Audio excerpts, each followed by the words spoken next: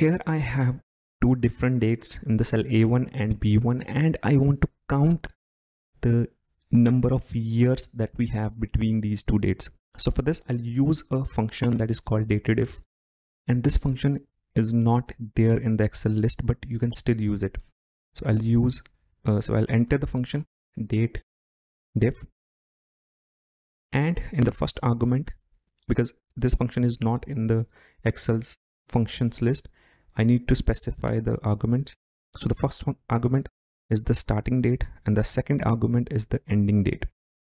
Now in the third argument, I need to define the unit that I want to get from this function. So I want years. I'll enter double quotation marks and y, small y, and after that I'll close the function. Now this function returns 8. That means there are 8 complete years between these two dates. Now if I want to get the months which are after the 8 years, I'll use the same function, same way.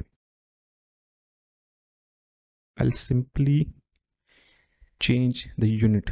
So I'll use y and m.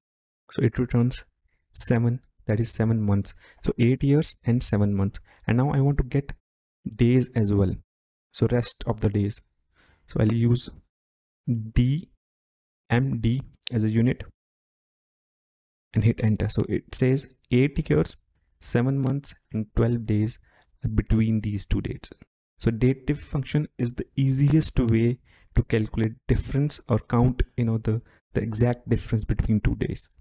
So I'll share a link in the description if you want to learn more about the dateDiff function.